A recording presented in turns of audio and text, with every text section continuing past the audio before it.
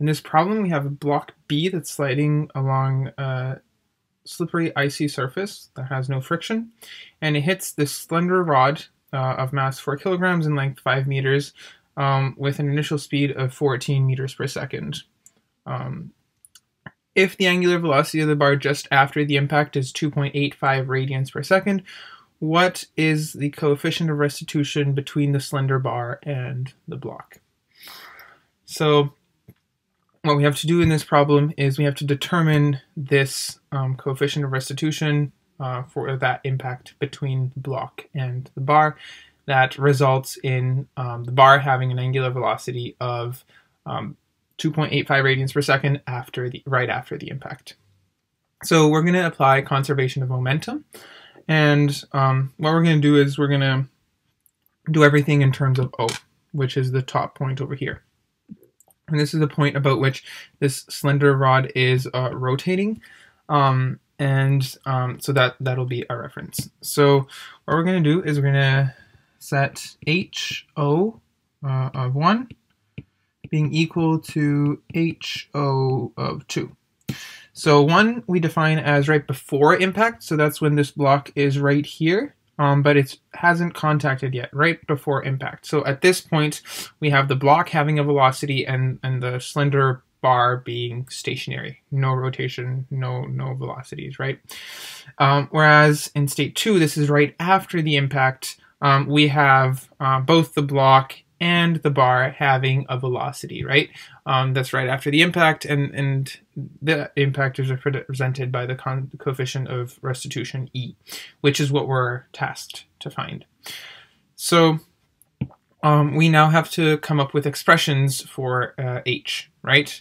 And again, this would be the vectorial form. We're going to reduce it down and solve it into scalar equations, but for now we're going to keep the vector equations. So HO1 is going to be equal to MB times R of C with respect to O cross VB, and this is VB1, right? Why is this? Well, this is because at 1, we don't care about this bar, right? Because this bar is stationary, it's not moving. So we only care about B. And what we're saying here is that about O, we have this block with a velocity, right? So MB, this is the mass of B, R of C with respect to O cross VB1, that's this radius down that way, crossed to the velocity of, at this point, but the velocity of B, right? Which is the initial velocity of the block, which are given in the problem is 14 meters per second, right? Now we know that these two are perpendicular because our C with respect to O points downwards, and then VB points to the right. So we're going to get a vector that actually points out of the page, perpendicular to it, and that's how we're going to get rid of essentially the vectors, right? Let's look at 2. So HO2, this is going to be equal, it's going to have 2 components, right? So it's going to have one component due to the velocity of this block over here, so the momentum of this block over here, and then one due to the slender rod, right? So let's start with B. So MB times, again, this is going to be R of C with respect to O, cross to VB, but this time VB2, right? The velocity after impact, which we're also given. Plus, we're going to have the component due to that slender rod. So this is going to be I naught times omega A2, right? And this is I, so this is, we can just replace this for a slender rod pinned about O. This is 1/3 ml squared, which is also equal to 1/3 MAL squared, right? And omega here, this we can also represent as VC divided by L. right? Because V equals to omega cross R, since omega in this case is going to go in this direction. We know that, so out of the page, R is going to be in the downwards direction as follows. Then we know that velocity is going to point to the right, and so the vector form of VC omega will be VC over L in the k hat direction, right? So that's going to be the vector for omega A2. And this is supposed to be VC2, right? Because it's at the second state. There is no omega at the initial state, at 1, right? So we've now come up with this equation. We're going to combine everything together and put everything into one main equation. So we have MB times R of C with respect to O cross VB1 is equal to MB times R of C with respect to O cross VB2 plus I naught, which is 1/3 MAL squared times VC2 over L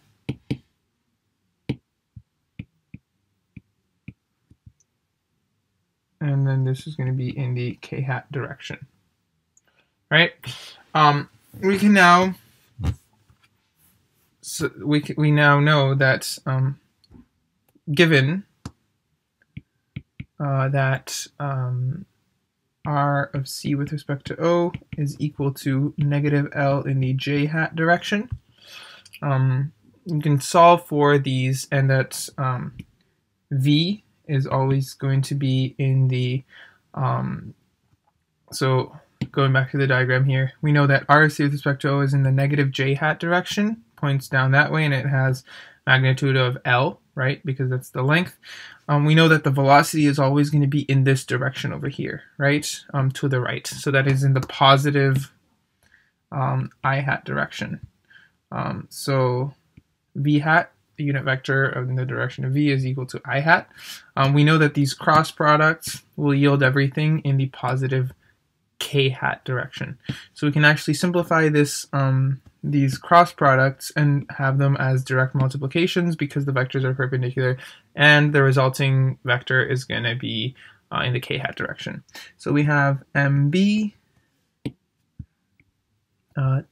times L VB1 is equal to MB times LVB2 and 1/3 MAL squared times VC2 over L. So in reality, this simplifies to just L. And everything is going to be in the k hat direction, right? So we now have an equation that links, so we know all the masses, we know L, so we link these velocities, right? The VB1, VB2, and VC2, right? We said that VC1 equals to 0, that's our other equation, right? Because the bar C does not rotate initially. So at 1, there is no velocity at C before impact. But now we need to find some more equations, right? And again, due to that impact, we can use we need to find the coefficient of restitution, so we can use the relation between the velocities and the coefficient of restitution, right? So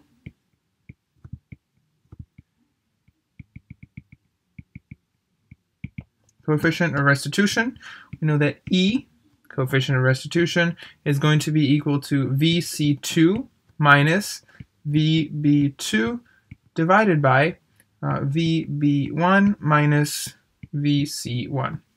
And we just said that VC1 is equal to 0 because there's no velocity initially. So we can actually simplify this expression to the following. VB2 is equal to VC2 minus VB1 times E.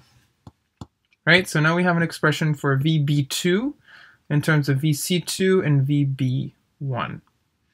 Right, and we can use this. We can take this expression for VB2 and plug it back into this equation up here, right? Because we're given VB1. We're also given, so if you go back to the question, we're given the initial velocity, 14 meters per second, and we're also given the velocity of the bar, right after impact. So that's VC2, right? We're given VC2, we're given VB1. We can find, we don't know VB2, right? So we can replace VB2 in these equations with things that we know and the coefficient of restitution, which is what we're trying to solve for. So we introduce this into this equation so we can actually solve for it, right? And we can do that, and everything simplifies to the following equation. MB LVB1 equals to MB times L times VC2 minus VB1 times E plus L over 3 MA VC2. Now we can further simplify everything to the following. VB1 MB times E plus 1 is equal to VC2 times MB plus MA over 3. And from this equation, we can solve for E, right, in terms of VC2 and VB1, and then M, and M.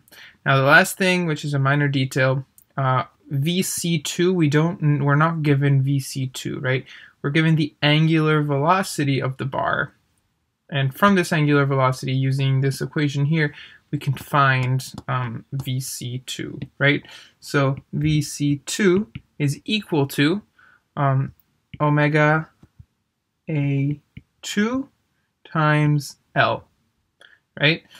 So this is going to be equal to omega A2, which is 2.85 radians per second, times L, which is 5 meters, and this is going to be equal to 14.28 meters per second. So now we have VC2, we have VB1, we have the masses, and we can solve for E. So plugging everything into the top equation, so this equation over here, we get the following. 6 kilograms times 5 meters times 14 meters per second is equal to 4 kilograms times 5 meters times VC2, which is what we have just calculated, 14.28 meters per second, minus VB1, which is 14 meters per second times E, plus 5 meters over 3 times MA, which is 4 kilograms times 14.28 meters per second. And with this, And so for E is equal to 0.7. And this is our final answer.